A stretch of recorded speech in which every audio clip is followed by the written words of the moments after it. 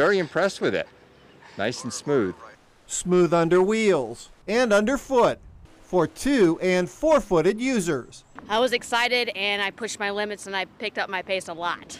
This section of the Swamp Rabbit Trail between Cleveland Street and McDaniel Avenue, about 0.2 of a mile, reopened today. This wasn't too much of a detour, but you know, sometimes people fly on that road up there, so it's good that it's open again. The trail closed in October, so workers could revitalize the riverbank, bury sewer pipes, take out invasive plants, and replant native species, and regrade near the trail. I mean, it's pretty. Having all the banks cleaned, and it's definitely a lot prettier than it was, and all cleared out, and not seeing the pipe, and so they did a nice job. They really did. That work was supposed to take about 6 weeks, but with all the rain delays, that 6 weeks stretched into 6 months.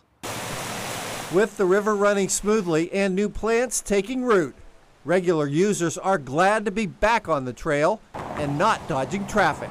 I wasn't that affected by it, but I am glad that this is no longer closed. I did not like running up on the road, so I'm glad to have it back. Oh, it's great to have it finally open again. It's safer, so nobody's walking on the street anymore, so we're happy it's open. And as they walk, run, and roll, they're glad the wait is over.